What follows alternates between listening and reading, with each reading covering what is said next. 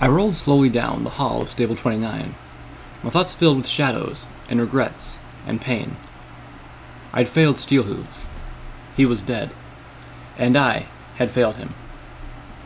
He'd only asked one thing of me in return. He'd asked me to save just one pony. But I had left Star Sparkle and Canterlot, and now she was dead. I wonder if the Enclave even knew that they had wiped out a village of ponies. If they had bothered to check before they had started their attack. If they even cared. I reached the end of the hall and looked up toward the lit banner above the door. Vinyl scratch. I lifted a hoof and clopped it against the door. Velvet? A voice drifted out from inside. I want to be alone. Velvet, please. I knew she was taking the loss of Steelhooves hard, but I began to worry when Calamity had told me she'd locked herself in Vinyl Scratch's room. It's time for us to go. I said I want to be alone, she shouted from behind the door, making me flinch. Velvet? Something was wrong. Even more wrong than I knew. Please, talk to me. I heard the door unlock. The metal slid away with a pneumatic hiss. Velvet was standing there, looking wrecked, a cross expression on her face. Her horn was glowing. You don't want to talk to me right now, little Pip. Now go. I focused, beginning to roll inside. She telekinetically threw something at me, hitting me in the chest. I looked down at the object, which had bounced off me and fallen into my lap. It was a box of memory orbs. Steelhooves memory orbs. You knew, Velvet said firmly, but surprisingly without accusation. Calamity told me that much, but I didn't realize Steelhooves knew too. All of you did. Oh, goddesses. She'd just looked at his memories. She'd seen him die on the battlefield that day Fluttershy had tested the megaspells. Velvet, I began, only to find there was nothing I could possibly say other than, I'm sorry. Just go. I choked. I was trying... I should have... Told me? She questioned, a pained smirk crossing her face. I knew why you didn't. You were trying to spare me the truth. Trying to save me. And others, I suspect. That's what you do, isn't it? There was something in her voice I deeply disliked. But I had been fearing this day for weeks. Sure that the truth about Fluttershy's role in the end of things would devastate Velvet Remedy. But I was expecting rage, screaming, not this.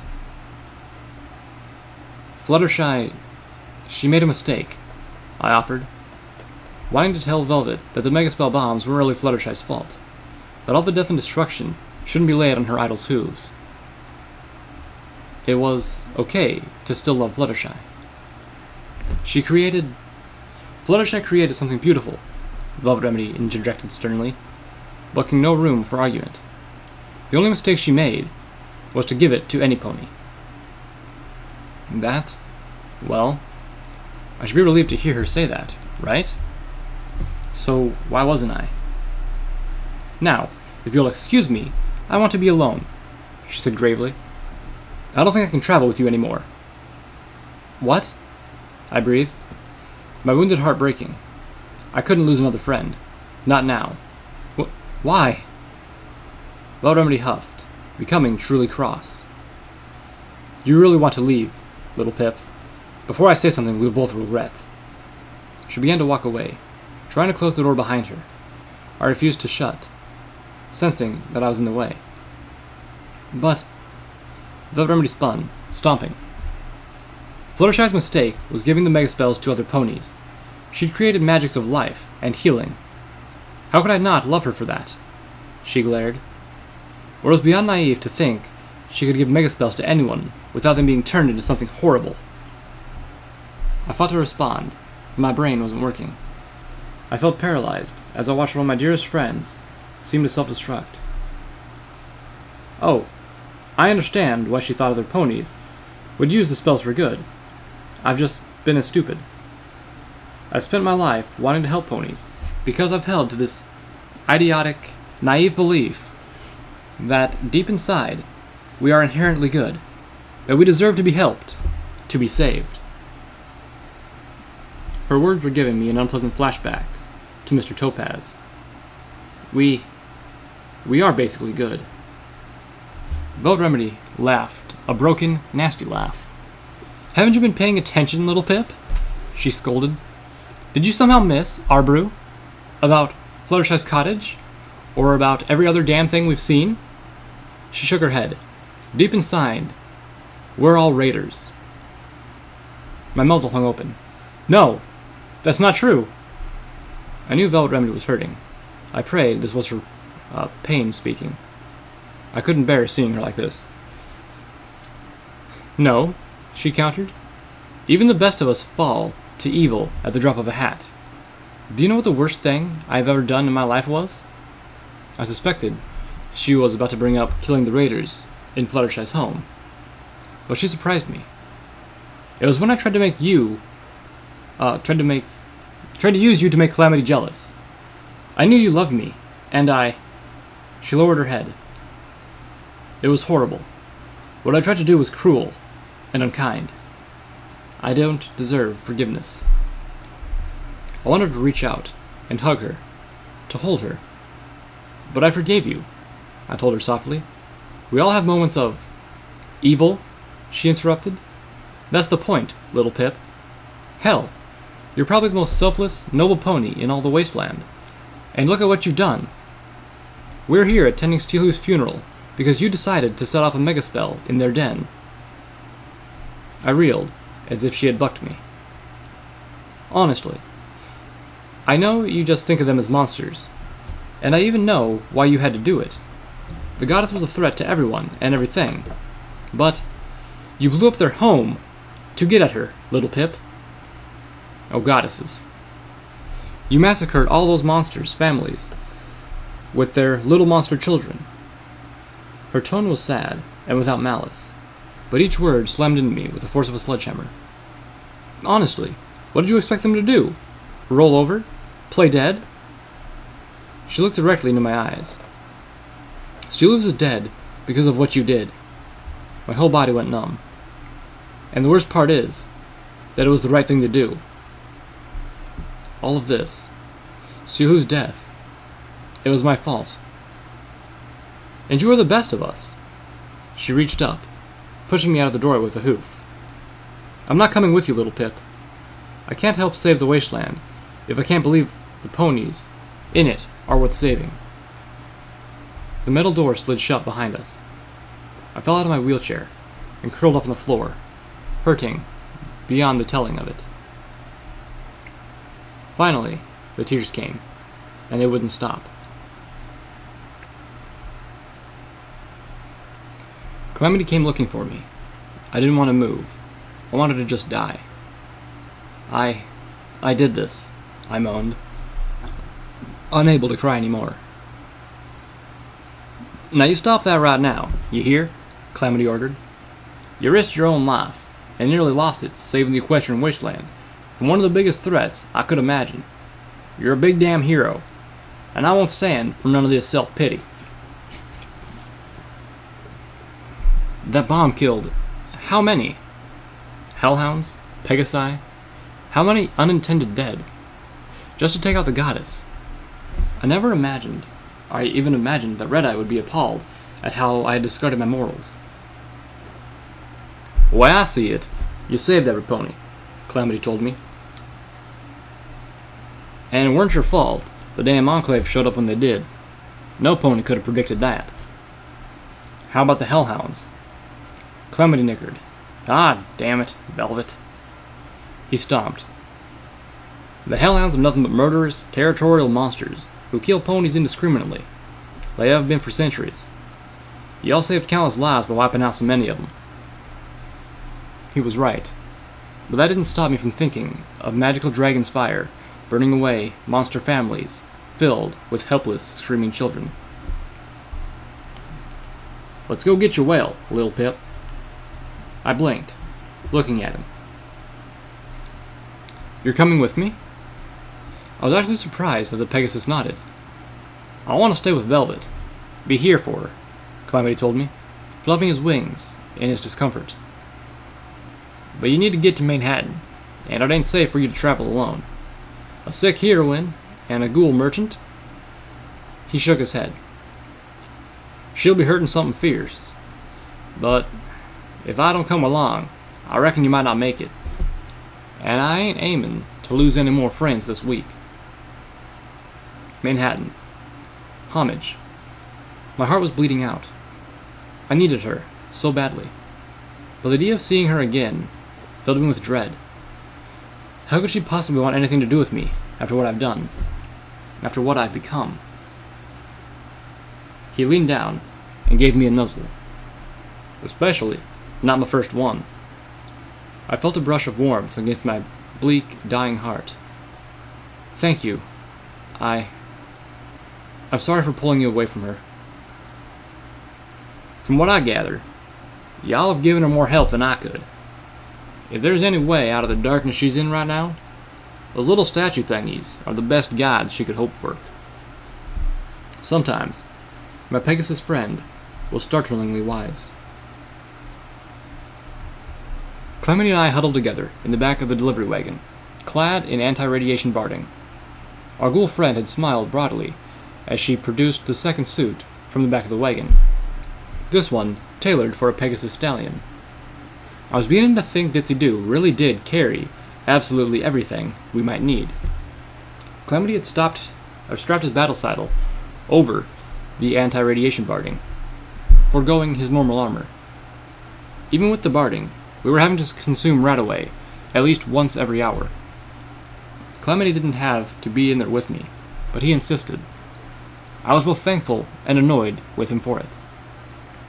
Calamity didn't want to risk taking the Sky Bandit into Manhattan. Crossroads had confirmed reports that a lot of the Enclave operating within the city. So, we would either have to go on hoof or in Ditzy-Doo's wagon. The trip shouldn't take more than a few hours.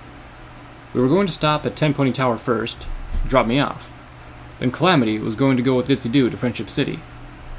If Homage would still have me, I hoped to spend a week wrapped in her embrace. Ah, pony feathers, Calamity said, looking up from our 14th game. Best of 39? I was beginning to suspect he was letting me win. Really, no pony could be this bad at tic-tac-toe. I felt the wagon slow. Ah, hell, Calamity spat, as two Enclave Pegasi shot past the wagon and yawed, circling back towards us. Halt, Pegasus, one of them called out, her armor magnifying her voice and altering it with an intimidating reverb. Great leaders! What the hell is that thing? Not good.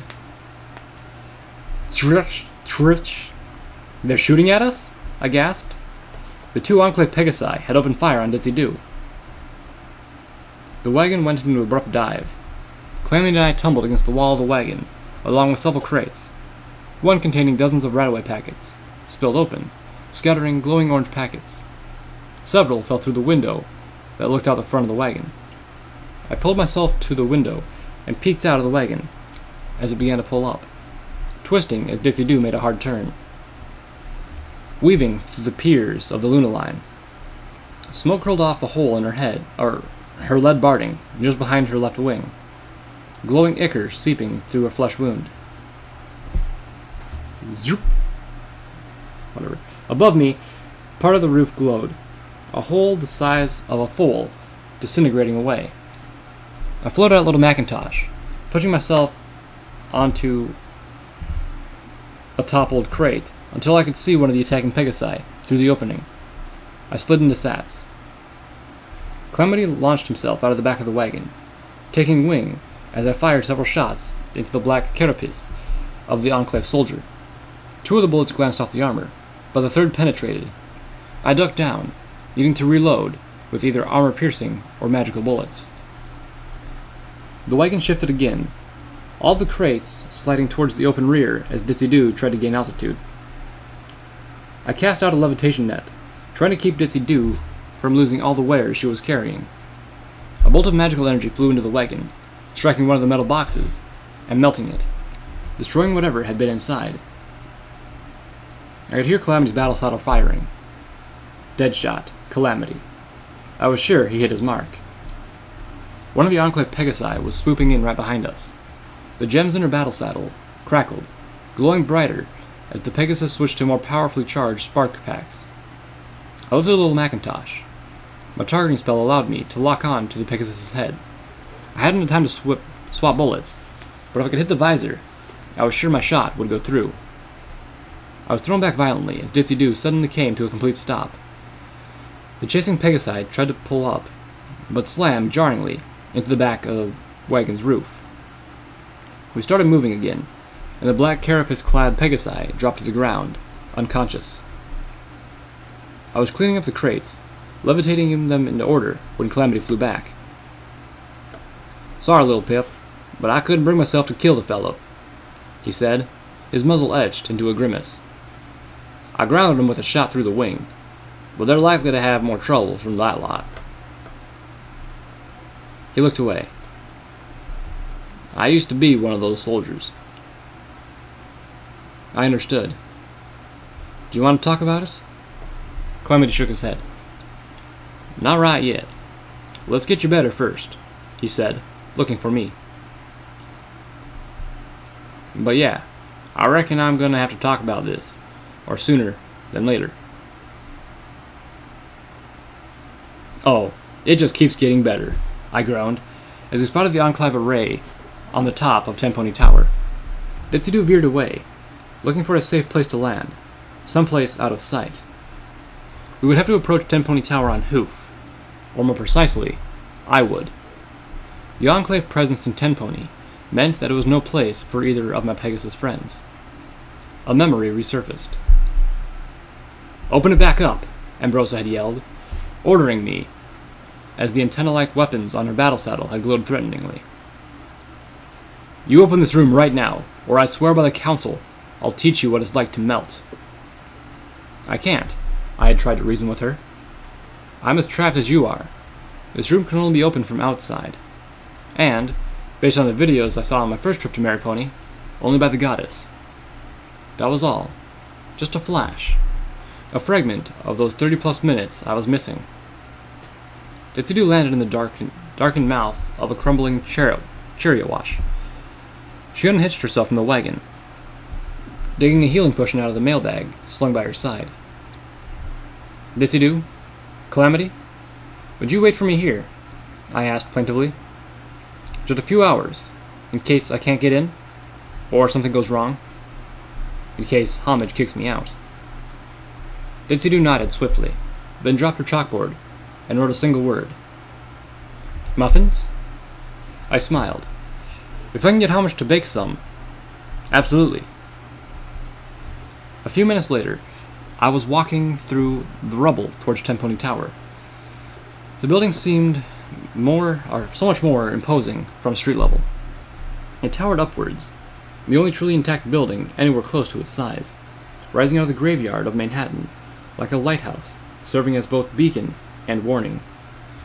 My hooves trod between the emptied cans of food, old campfires, and a dozen other reminders that part of Red Eye's army had been camped around the tower, cutting out from the rest of the Equestrian wasteland, threatening to destroy it with a balefire bomb.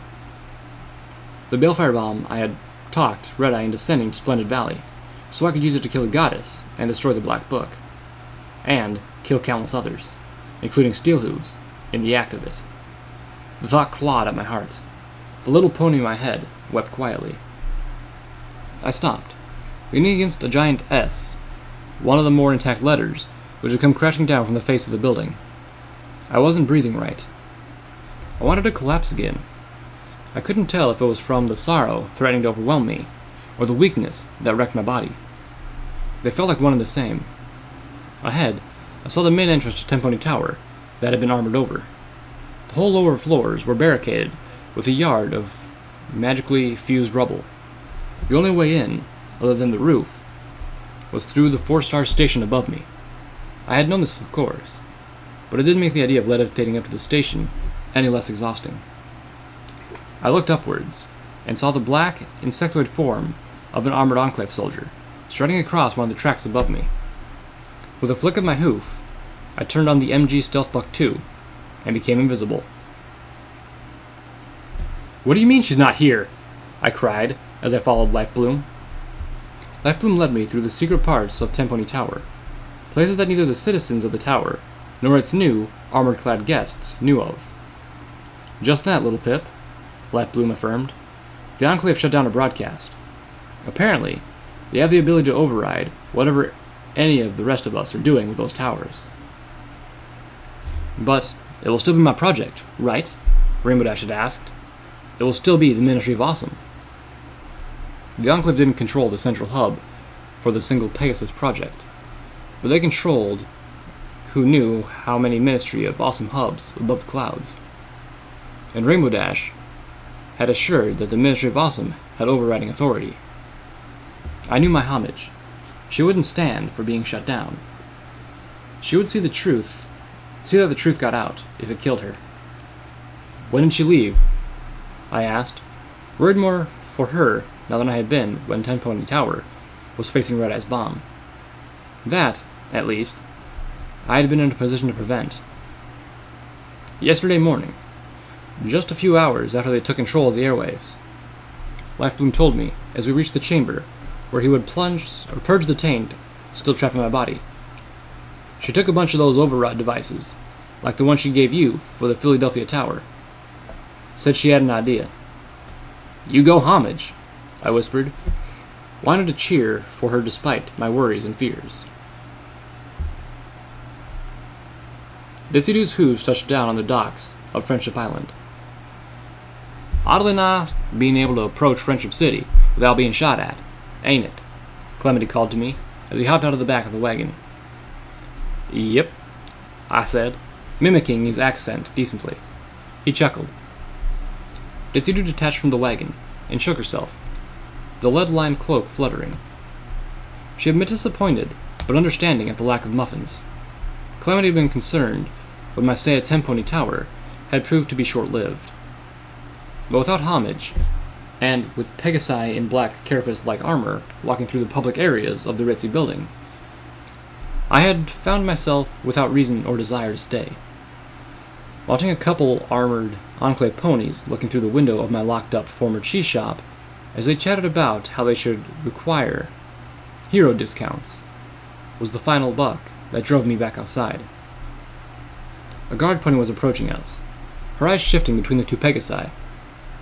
"So, is this a visit from the great and benevolent Enclave, is it?" Clemity coughed and stomped a bit. "Not hardly." "Really?" the guard asked, moving closer. "Let me see your flank." I raised an eyebrow at that, but Calamity turned, taking the anti-radiation barding in his teeth and pulling it over his flank, revealing the scar in the shape of the cloud and lightning bolt that had destroyed his cutie mark. "All right then," the guard mare said, relaxing visibly. "Welcome to Friendship City." She gave us a pleasant smile, her eyes scanning over the wagon, then at Ditzy-Doo, widening in surprise. "Ditzy? The Wasteland Survival Guide, Ditzy?" Ditzy-Doo gave a happy clop at the recognition. "DJ Pwn 3 said you were a ghoul, but she never said you were a glowing one." Ditzy-Doo set down her chalkboard and wrote on it before kicking it over to the guard. "Glow is new. Too much Splendid Valley. Friendship City can fix?" The guard read the chalkboard and looked uncertain, but hopeful. "Well, if there's any pony who could be help, it would be Dr. Freshwater. She's in charge of the science station built into Friendship Island. She created the water purifiers about a decade back, and has spent a few years working on unlocking the mysteries of what she calls the Children of the Bombs." Cheery, I thought aloud, suspecting that I might very well fit into that category. Lifebloom had magically purged me of taint. I had been exposed to a lot of it, both through direct contact with the dirty MIP lake in Maripony, and later in trace aerosol amounts from the leak in the safe room. According to Lifebloom, all of my internal organs were in the right places, and I hadn't started to change size or grow wings, but the taint had altered me on a fundamentally biological level. According to the unicorn, I was closer to being an alicorn than a pony. I did not consider this a good thing. The goddess claimed that the alicorns were improved and superior, better suited than ponies to survive and thrive in the new world, and their natural successors. I just felt a stranger in my own skin. The guard gave me a look. And anything I can help you with, friend? I thought a moment. We heard help Ditzy do, and we'll be staying as long as that takes. Can you give us a quick picture of Friendship City? The guard nodded. You bet I can. Basic rundown was this. Friendship City tries to be a good place for decent ponies to live, with as much freedom and safety as we can offer. The island makes that pretty easy. We don't get much trouble from raiders or slavers out here. Usually just the occasional sea serpent or rat gator. We occasionally get refugees or folk looking to settle down. We do the best we can for them, although we're beginning to become a town that's running out of room. Raspberry Tart wants to start building shacks around the base of the main city, but Mayor Black Seas is impeding the expansion. She doesn't want Friendship Island becoming a shanty town. I nodded, taking mental notes. Friendship City is run by a council of 3 august ponies. Dr. Freshwater, who I already told you heads the science station, Mayor Blackseas, who speaks for the general citizenry, and Chief Lantern, who is head of the guard. If you're looking for temporary housing, your best bet is the Warm Smiles Inn. You can also seek refuge in the common room for free, but I don't recommend it. The guard scowled. The place is run by Raspberry Tart. Mayor says she runs things crooked. Don't know about that. But I do know she takes advantage of the lack of supervision she has fostered around that place. The Tsudu bristled and neighed, stomping a hoof. At my questioning look, she trotted over and recovered a chalkboard, erasing it with her hoof, and writing, RT does bad business. No muffins for her. The guard began to lead us around the science station entrance, which backdoored into the docks. Despite the city's name, the entrance looked anything but friendly. Thick armor slabs operated by pneumatic seals, the science station with magically armored shielded turrets covering the approach. There was no lock and no terminal, just a camera. The door could only be operated by some pony inside. A little green mat of phlox grass and white flowers lay in the front of the door, saying, Welcome. Raspberry Tart is the head of the Merchants' Union. Mayor Blackseas says she's building a case to get her thrown out of the city. But the others won't act unless they have proof, for fear that she'll take too many of the merchants with her. The guard rolled her eyes. That is, assuming she could even get out the front door. The guard waved a hoof at the camera, smiling. I heard the turrets power down, and the thick slabs slide open, with a deep-throated hiss. Now I'm afraid you will have to turn in your weapons at the door, the guardman cautioned. Friendship City is a friendly place, and we want to keep it that way. You'll get them back once you leave, but I recommend you take a moment to introduce yourselves to Mayor Blackseas as soon as you get Ditzy settled in. You'll find her in Blackseas Supplies. Then she smiled at Calamity. And I imagine you will want to be paying a visit to Radar, a resident Dashite. Calamity gasped, in dumbfounded surprise. Radar's still alive? He gasped. And he's here? Yes, indeed. Ancient as dirt, but still flapping his wings. He was in charge of the science station back when Friendship City was founded. He turned the city into the place it is. I blinked, suddenly remembering a chapter from the Wasteland Survival Guide on the founding of some city somewhere. I had only skimmed the chapter at the time I read the book. After all, I had been more interested in basic survival tips than the grandiose concept of settlement building.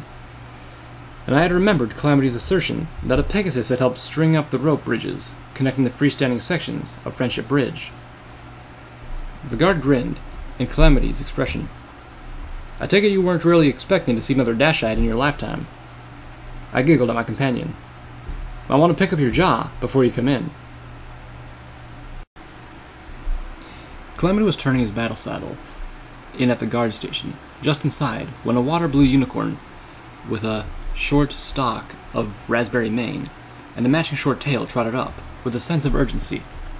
Dressed in her lab coat, she looked very scientific.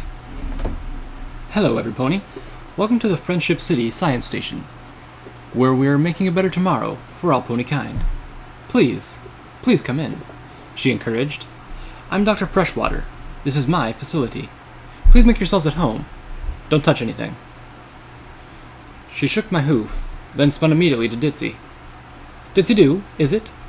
Dr. Freshwater asked, floating out a pair of glasses and trotting over to get a closer look at our glowing ghoul Pegasus. She floated out a small device that began to clickety-click, just like the radiation sensor on my pip-buck. Ditzy-do nodded, apparently at ease with the abrupt invasion of personal space. "Let's quickly get you to the radiation testing chamber, shall we? My, your output is impressive. And this is a new condition? When did you become like this? Where did you get such exposure? No, don't stop to write anything, just come along." The doctor was already trotting away, motioning with her tail for Ditzy-do to follow. "Let's get you all hooked up." Ditzy-do glanced back over her wings, giving us a look that I couldn't interpret because her eyes were doing that weird thing of hers again.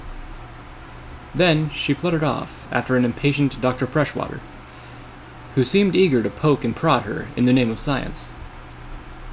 "She'll be all right, won't she?" I asked passing lab pony. "Oh, yeah, sure," the pony drawled. "Once she's got the glowing one strapped in, she'll stay on the safe side of the glass." "I meant Ditzy-do," I said crossly at the lab pony as they ambled away. "I'm sure she'll be fine," Calamity assured me as he flew up next to me, battle saddle free. Dr. Freshwater seemed a bit odd, sure, but if she can help Ditzy get back to Silverbell any faster, I'm sure the old mare will be happy to put up the tests. I shuddered, disliking the idea. This was why we were here, why Ditzy had come, but that didn't make me feel comfortable with it. I hoped they did right by her. Zebra potions, the elderly Pegasus insisted proudly, when Calamity rather bluntly asked about his longevity. Radar thumped a sienna hoof against his chest, wincing slightly, and exclaimed, "Ain't nothing better. Them stripers have unlocked all manner of secrets with their brews. You'd be amazed." "Actually, I can believe it," I told the wrinkled old sienna pony, whose close-cropped mane might have been white even before the turn of the century. I chuckled, eyeing Calamity, who looked caught between an urge to dash and a desire to break into squeeze of "oh my gosh." It was a reunion he had never expected with a pony he had never known, but the mere idea that he wasn't the only Dashite in the Equestrian wasteland seemed to have overwhelmed him. That damned upstart young Freshwater may have surpassed my position on the city council, even taken over my place as head researcher, but she can't force me to retire. Not while there's plenty of life and mind in me, Radar insisted. I'm as fit as I ever was. To prove it, the old Pegasus stretched out his wings and flew halfway across his loft in the back of the science station. He made it 3 full yards before having to land, wheezing frightfully. "Whoa there," Calamity said. The spell he seemed to be under breaking. He flew up to the wobbled old Pegasus, trying to steady him, but Radar pushed the younger Dashite away. "I said I was fit. Don't need no help." He looked between us. "Now, who are your folk, and what can an old Radar do for you?" "I'm Calamity," my friend said warmingly. "And this is my best friend, Lil Pip.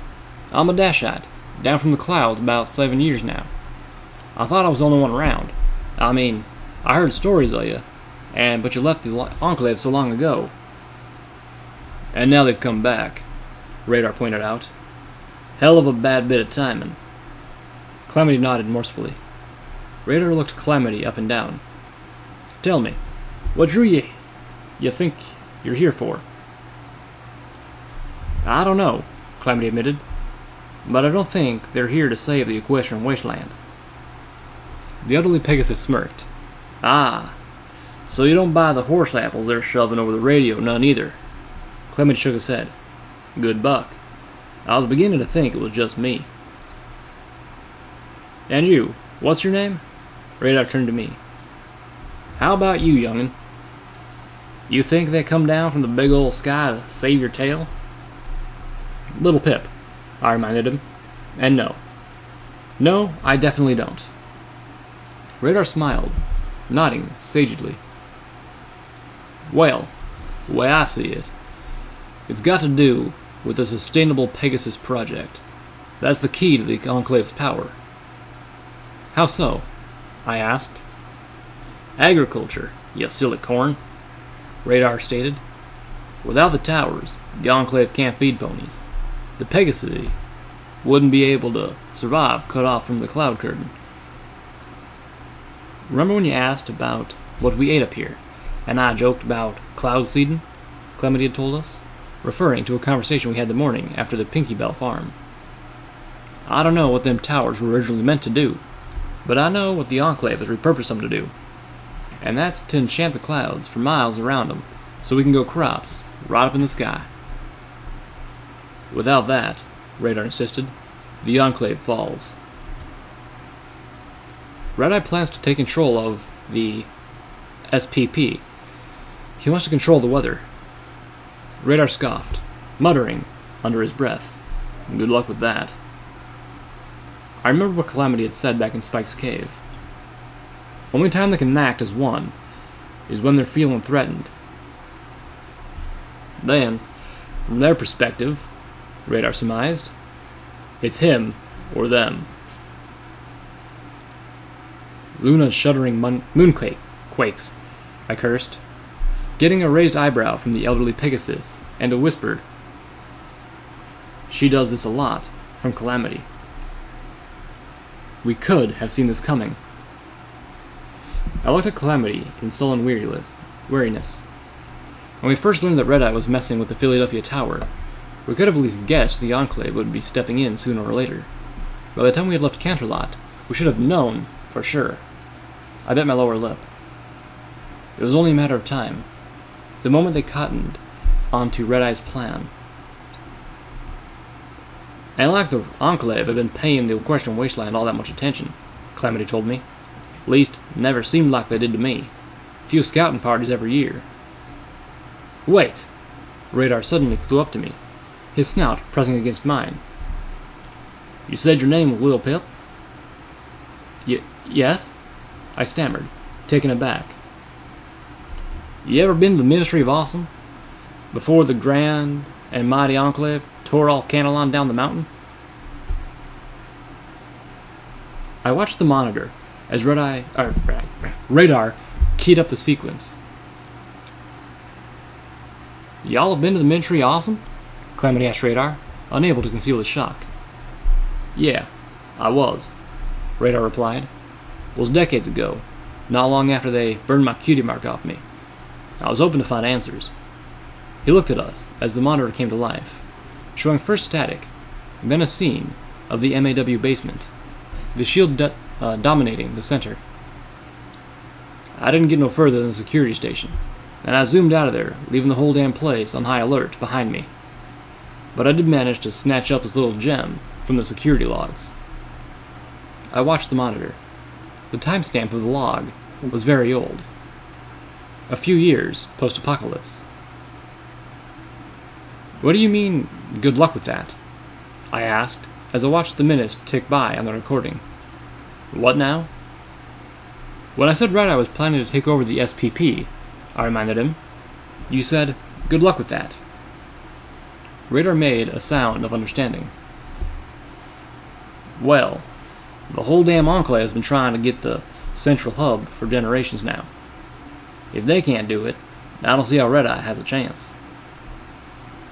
He's got a plan, I said confidently. Does he now? Radar scoffed. Well, I'd love to hear it, 'cause that place is locked up tighter than my ex-wife's anus. Oh, goddesses. How I did not need the images that conjured. Place has the best defenses Equestria could build. Has a super shield around it so powerful, nothing's been able to penetrate it. Suppose it has super guns too, but they're all inside the shield, and that shield is so overly designed that they're pretty much useless. I know the Enclave has a whole base built around it, Calamity added. Whole mess of troops to guard a place no pony can get into. Radar chuckled, grinning at Calamity. Never found any pony who could get through. Enclave High Council figures the shield's keyed only to Rainbow Dash herself, and Dash had no surviving kin. So when she left, she pretty much screwed up the powers that were ought to be their prize. Bet they took that well, Calamity grinned. Deemed her a traitor.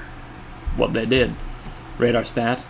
Sent Griffin Mercs to kill her and bring back her head. Hoped some pony wearing Rainbow Dash around their neck might be able to walk through. Calamity and I gasped in horror. I turned to the monitor. The Enclave wanted... that's... goddesses. Radar agreed grimly, correcting me at one point. Well, they weren't exactly the Enclave yet, but they were getting there right quick. What happened? Radar stated simply, well, either they ain't never got her head, or they did, and it didn't work. Pinkie Pie? Rainbow Dash's voice floated up from the monitor. I shifted back to see the rather bedraggled Cyan Pegasus walking into the basement. The security camera zoomed in, following her. You here? Pinkie Pie? She tried again, sounding so small in the vast room. I brought them, just like you asked. What's this about?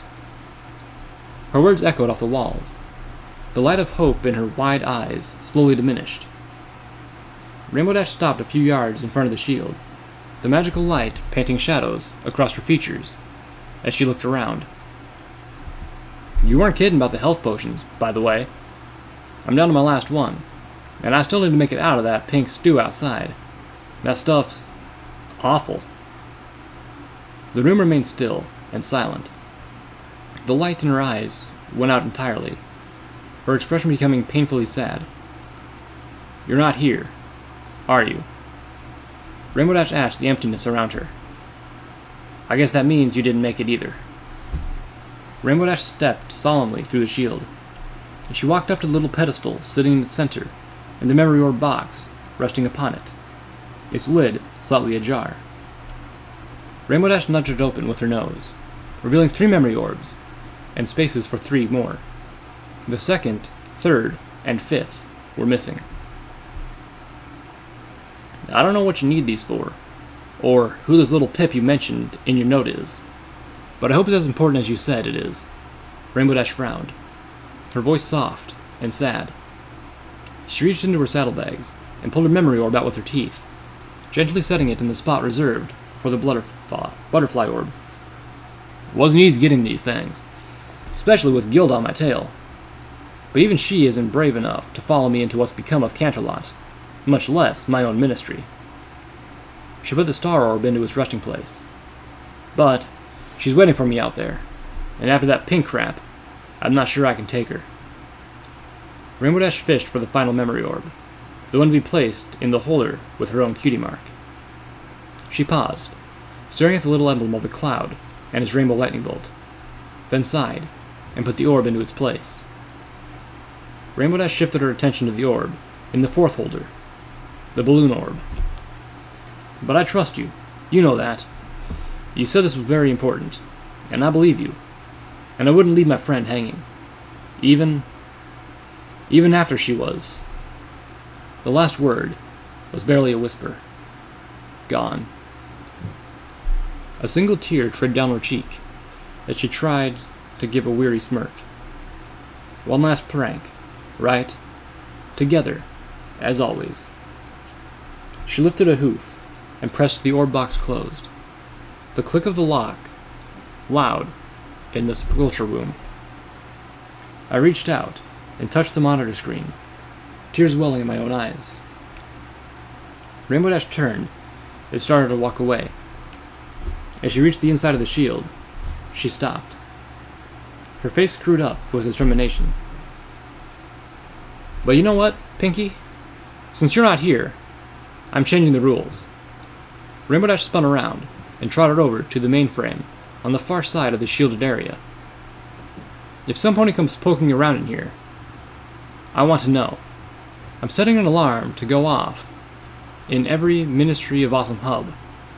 If I'm still alive, I want to meet this little pip of yours. Dash paused. Sorry, Pinks, she said, looking back over her shoulder. I hope you don't mind. I watched the rest of the recording in stunned, comprehending silence. Friendship City rose above us. Concentric rings of stone and homes, connected by walkways and platforms that spun out from a central spiraling staircase, ascending through the chimney-like open space like a plume of smoke rising to the head of the Pony of Friendship.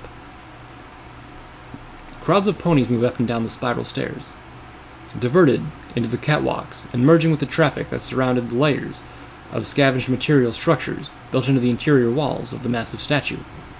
A city built from junk, a fair portion of it pulled from ships which had sunk in the harbor.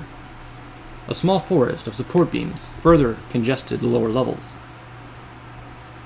Ponies gathered around the watering hole called Sparkles, run by a friendly yet slightly frazzled mare with a cutie mark of a sparkle cola on her flank. Her assistants moved between tables nearby, taking orders and delivering homogeneous, deep-fried foodstuffs. From a radio nearby blared the sound of heavy horns, marching drums, and rumbling thunder. Enclave music. Pony stopped to stare at us as Calamity and I walked through Friendship City. Conversations died on unfinished sentences. For once, their gazes weren't oppressing me. It was the presence of the Pegasus in their midst that snatched their attention. Invariably, their eyes would quickly search out Calamity's flanks. We no longer wore the anti-radiation barding, having left it with one of Dr. Freshwater's more amiable assistants. Without barding or battle saddle, Calamity looked strangely naked beneath his desperado hat. At the sight of Calamity's Dashite brand, nervous faces broke into smiles. We were soon mobbed by strangers wherever we went, all offering friendship greetings to my Pegasus friend and his little mare companion. I had garnered no attention at all until two Friendship City security guards approached, wearing heavy barding in cheery pastel colors that closely matched their manes. Welcome to Friendship City, Calamity, one of them smiled, offering a hoof. Word of our visit had spread faster than the crowds had allowed us to travel. And you must be the stable dweller that DJ Pone 3 keeps cheering. It's an honor to meet you, miss.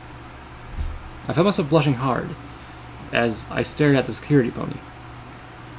Sorry about shooting at you last week, the pony said, looking sadly, offering me his hoof. I was reaching out to shake it when his dour partner gouged sullenly. I'm not. I froze. The guard looked to his partner in dismay, but the other guard pony stood her ground. She shot those fools' parents right in front of them, she said, glaring at me, with bullets of fire. My hoof dropped back to the scrap metal floor. They call you Hellmare, you know. The guard lowered. The kids. The other guard, the buck, put a hoof over his face in embarrassment. All right, Nightbright. Let's just go. He looked at us regretfully. Sorry about that, folks. As the two guards moved away, Nightbright looked back over her shoulder and mouthed slowly, bullets of fire. Welcome to Black Sea Supplies. The black-maned indigo mare at the counter greeted us genuinely as she took in the sight of us. My name's Black Seas. I'm the mayor of this fine city and owner of this fine store. And you must be Little Pip and Calamity. She smiled. Word gets around. Thank you for stopping in. What can I do for you today? I looked around, feeling dazed. The small cargo ship that Black Sea Supplies has been built into had been cut apart and imported into the Pony of Friendship, then rebuilt almost completely. Metal flooring and rows of shelves had been welded onto the hold. Narrow metal stairs led up to a living quarters, which had once been the captain's cabin. An old model precursor of the terminal, a combination of monitor and intercom system, was built into the wall behind a corner that looked like it had been scavenged from a diner. Calamity fluttered forward to meet Mayor Blackseas. "Pleased to meet you," he grinned. "Mind if I poke around your store? I'm looking to do some trading." "Well, that's a damn fine coincidence," Blackseas grinned back. "That's what Black Sea Supplies is here for. After all, we got about everything you might need here.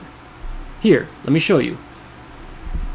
I watched in foggy amusement as Blackseas and Calamity dove into business, and Pegasus' friend looking to unload a lot of what had scavenged from the Ministry of Image in return for bottle caps, ammo, and medical supplies, with emphasis on Radaway. Blackseas was a skilled and charismatic barter mare, though, and soon had him shopping for a gift for Velvet Remedy. Something to touch her heart and remind her that there were really good ponies worth fighting for. My thoughts were still drowned in the cold reminder of Arbru, leaving me detached from my surroundings and the conversation in front of me. I barely reacted when the door opened, and an arsenic-colored stallion brushed by, carrying a walking stick in his muzzle. I only reacted when the stick transformed into a magical energy blaster, and he fired it at the mayor. "Tarf Steph Helfo." Calamity was faster, flying into Black Seas, knocking her out of the path of the shot, and into a shelf of lunchboxes, sensor modules, and garden gnomes, which rained down upon the indigo mare.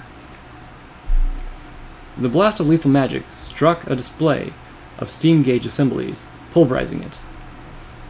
My first reaction was to pull out little Macintosh, but with a start, I realized my most trusted weapon was not with me. Calamity pivoted, hooves dropping to the floor as he stood between the assassin and Black Seas. The stallion shifted to get another shot, realizing he would have to take Calamity out to get at his target. I lashed out with my telekinesis, lifting the arsenic-colored pony and pushing him against the far wall, where two shelves blocked his view of both my friend and the mayor mare. I wrapped my magic around his neck, squeezing. The stallion kicked and flailed, his eyes bulging, the magical energy weapon dropping to the floor in a clatter. Black Seas was climbing back onto her hooves, a couple garden gnomes rolling off her back, as the assassin lost consciousness. I released him. The mayor blinked slowly, shaking her head. "Well, looks like your reputation as heroes is well founded," she said, wincing slightly from a sprain. "Thanks for saving my life." "It's what we do," Calamity said. "More for my benefit, I suspected, than hers. Why you reckon he was out to kill you?" The mayor frowned. "I'm pretty damn sure Raspberry Tart was behind this," she proclaimed, trotting over to the old terminal. She pressed one of the buttons underneath the monitor and barked, "Tart, I need to speak to you right now." The indigo pony tapped her hoof impatiently, glancing to Calamity. "Would you be a dear and tie that bastard up?" Her eyes dropped to the magical energy weapon on the floor. How the hell did Lantern miss that? I stepped to where the weapon had tumbled, floating it upwards to examine it. It was a model I had never encountered before, but then I was barely knowledgeable about magical energy weapons. "You might want to ask Grandpa Rattle about that," I suggested. The spell disguised the blaster as a stick. It was too similar to the old buck's magic research to be coincidence. I have a shotgun. I couldn't imagine Grandpa Rattle working with murderous ponies, though. At least, not willingly. I was suddenly fearful for the crazy old buck. The monitor flickered to life, showing the face of a grossly overweight pomegranate mare with a yellow mane and an overly charismatic smile. Oh, Mayor Blackseas. How good it is to hear from you. Her words virtually oozed out of the speaker above the monitor. And to what do I owe the honor of your call this evening? You know exactly why I'm calling, you murderous bitch, Blackseas spat, stomping her hoof. You just sent a pony to kill me. Language, she chided, her smile unfazed by the accusation.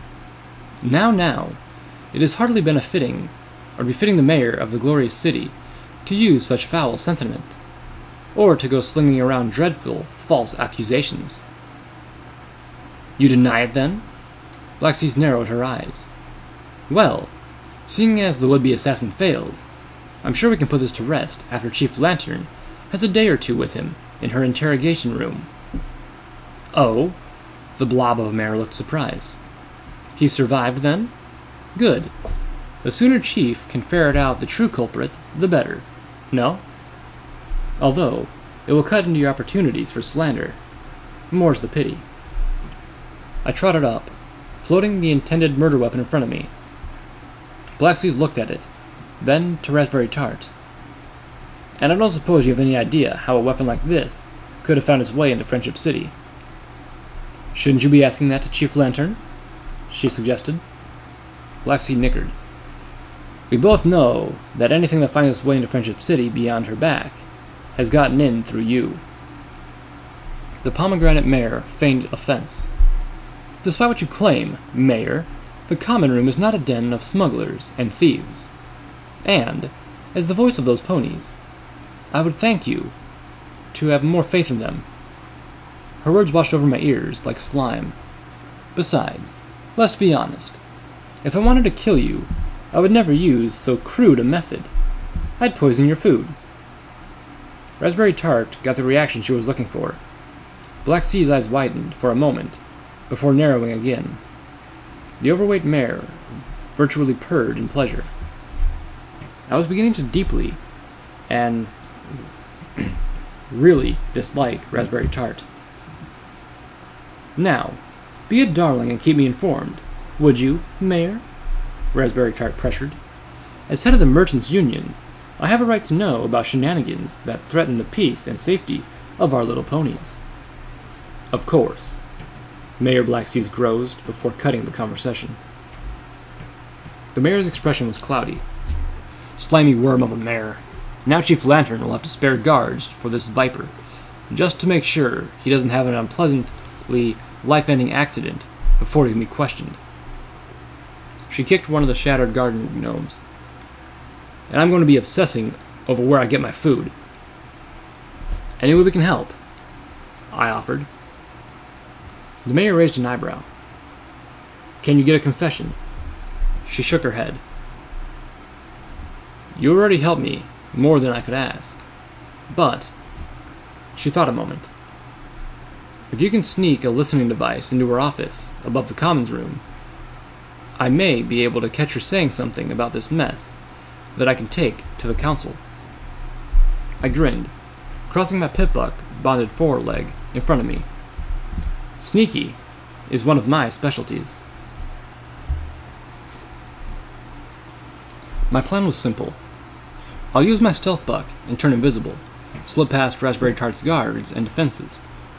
Even if she's in the room, I'll be able to plant the listening device and get out unnoticed. I looked down at the MG Stealth Buck 2, set into my pip leg. I already used it to get in and then out of Tempony Tower. The device hadn't had much time to recharge, but if I moved swiftly, and all went well, I would only need about 10 minutes. I don't like the timing of this, Calamity said, flying over me as I pushed my way through Friendship City towards Sparkles. My innards had stopped squeezing before Life Bloom had purged me of the taint. And over the last few hours, my stomach began to rumble, reminding me that I hadn't swallowed anything other than water and Radaway in days. At least half of my weakness was from starvation. You think the attack on the mayor has something to do with us? I asked. Calamity had echoed my own concerns, for the attack to take place right after we walked into the store was one hell of a coincidence, and I was growing unfond of coincidences. Well, no, Calamity admitted. Not us, particularly. Between Red-Eye and the Enclave and the death of the goddess, there's just too much going on right now for me to believe that this just happened now by chance. He let out a growl of frustration and drooped in defeat, hanging limply from his wings. Hell, for all we know, the Hellhounds might have plotted this. Pony napping and coercion ain't exactly outside their limited vocabulary. So, this could be my fault, I moaned, staring at the floor. Add it to the list. Hey now, Calamity perked up, landing in front of me. None of this is your fault, girl. Red-Eye has been plotting against the goddess and the Enclave long since before you stepped out of the stable. He argued with confidence. He was working on ways to get into the Ministry of Awesome, and chances are he'd already found one. He did already have griffins to shut down the security systems.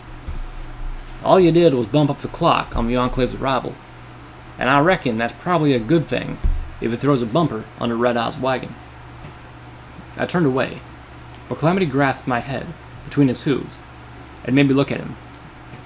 His wings flapped as he lifted back off the hallway. You're blaming yourself for those dead hellhounds? Maybe even steel hooves? My winds betrayed me. Well, you can just stop that nonsense right now, you hear? You got that bomb away from Red-Eye, and used it to take out a genocidal threat. What do you think Red-Eye would have done with it if you hadn't? He stared into my eyes, forcefully. At best, he'd have done the same himself. At worst, he'd have used it on a pony population center strong enough to stand in his way.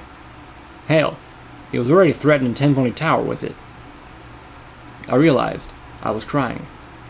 Oh, damn it, Lil Pip, Calamity said, his expression softening. Come here now. Let me get you something to eat. I followed him, obediently. The crowd had thinned around Sparkles. The waitress mares were looking thankful for the respite, and the music on the radio had been replaced by an authoritative voice. Concluding with a monstrosity in Splendid Valley, which called herself the Goddess. The Goddess was the mother of the horrific alicorns who have been tormenting the Equestrian wasteland, endangering the lives of all good ponies like yourselves. But the fiendish plot of Red-Eye and the Goddess made the murders that alicorn hooves and magic pale in comparison. My face slapped into Calamity's backside as the Pegasus stopped abruptly, his ears up, listening. It was their intention to rip you from your homes and from your families, to force you to endure an agonizing, taint-driven transformation that would render you into mindless slaves. Red-Eye and the Goddess have been working together not just to take your freedom or your lives, but to annihilate individuality and to devour your very souls. I stumbled back, shaking my head, then joined Calamity, wondering what the Enclave was up to. If they thought the Goddess was so bad, I whispered to my friend, why did they try to ally with her? Naturally, the Grand Pegasus Enclave could not let this stand. We may have been gone for a while, but we have not forgotten our unicorn and earth pony brothers and sisters, and we were not about to allow these abominations to violate and destroy all of you. That is why we detonated a megaspell beneath the home of the Goddess, the Maripony facility in Splendid Valley. My jaw dropped. The world seemed to spin out from under me.